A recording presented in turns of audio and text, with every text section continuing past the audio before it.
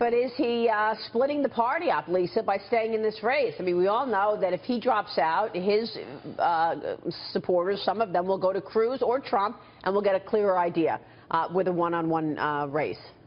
Well, and I think Marco Rubio sort of started this election off with all the promise in the world. And he's a great spokesperson. He talks a lot about the 21st century. I think he hits a lot of notes that would be really popular and to resonate with voters very strongly in the general election. But if he can't carry his home state, if he only has Puerto Rico and Minnesota under his belt, I just don't believe that the path is there for him in this election. And I think it's really difficult to make the case that you're a credible candidate if you don't carry your home state of Florida. What's your path to victory? And I think if John Kasich ends up winning Ohio, that argument for the establishment lane is going to be more on his side. So I just think it's very difficult for Marco Rubio to continue making that argument to donors, to continue making that argument to voters. And, you know, I wouldn't be surprised, despite what he's saying, if he does end up dropping out if he loses Florida. Lisa, who is the candidate on that stage that can hit Hillary the hardest when it comes to her time as Secretary of State, the email scandal? Who can carry themselves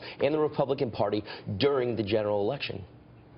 That's a good question. That's a tough question. And, you know, I think it depends on a couple of different things. I mean, obviously, if you look at just the basic head-to-head matchups that we're seeing, you know, Marco Rubio and John Kasich fare the best against Hillary Clinton. That being said, if you look at the candidates who actually seem to have a more probable chance of winning the nomination, that's Donald Trump, that's Marco Rubio. You know, Donald Trump needs about 54% of the remaining delegates to win the nomination. Ted Cruz needs 62%, and then John Kasich and Ted Cruz are substantially below that. But, you know, I think Ted Cruz does make a little bit more of an articulate case when he sort of lays out his indictments